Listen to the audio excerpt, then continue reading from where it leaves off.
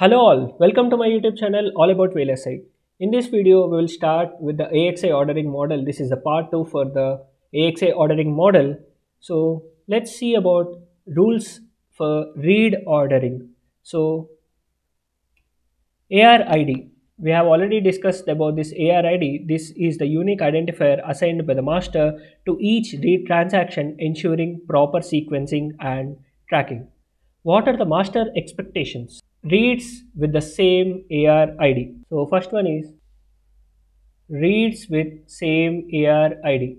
So the reads with the same AR ID must arrive in the same order they were issued. We have already seen this point in the last video. And second point is reads with the different AR IDs. Reads with different AR IDs. So the reads with different AR IDs can return in any order for the potential performance optimization. So reads with the same AR ID should return in the same order, whereas reads with the different AR IDs can return in any order they want. Now, what are the slave's responsibility? What are the slave's responsibility? The slave responsibility, the responsibility of the slave is to return the data for read with the same AR ID in the original orders. Write data interleaving. Imagine a symphony of data streams flowing towards a CPU or slave.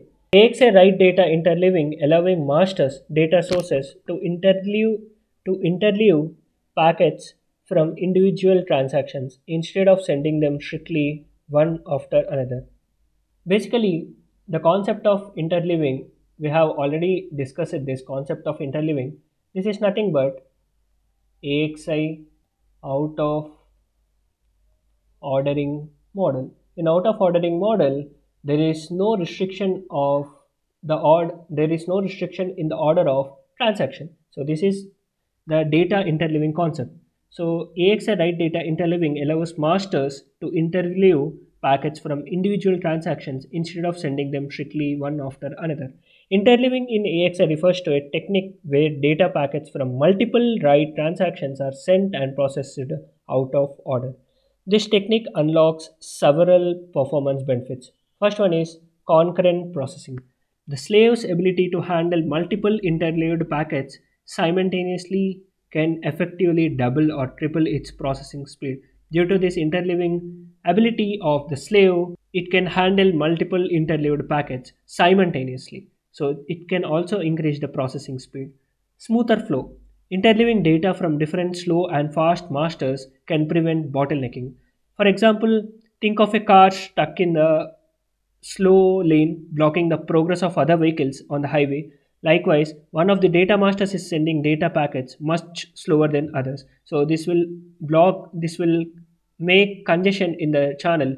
So due to this interleaving concept, due to this out of ordering concept of AXI, it will ensure a smoother data flow. Navigating the rules of engagement. Address order supremacy. While interleaving data packets, the overall order of addresses must be strictly maintained. Even there is out of order or interleaving concept, the overall order of the address must be strictly maintained. Interleaving depth. Each slave has interleaving depth representing the maximum number of interleaved packets it can handle simultaneously. For example, if three masters are sending data simultaneously to the slave, then the interleaving depth represents how many packets, how many transactions it can simultaneously handle. So to avoid the deadlock situation, a slave interface must have a write interleaving depth greater than one only if it can continuously accept the interleaving write data. So yeah, this is the concept of AXI ordering model. I hope you have understood with the concept of AXI ordering model and AXI transaction model, which we have discussed in the previous videos. So yeah, if you like this video, please like, share and subscribe to my YouTube channel. Thank you for watching this video.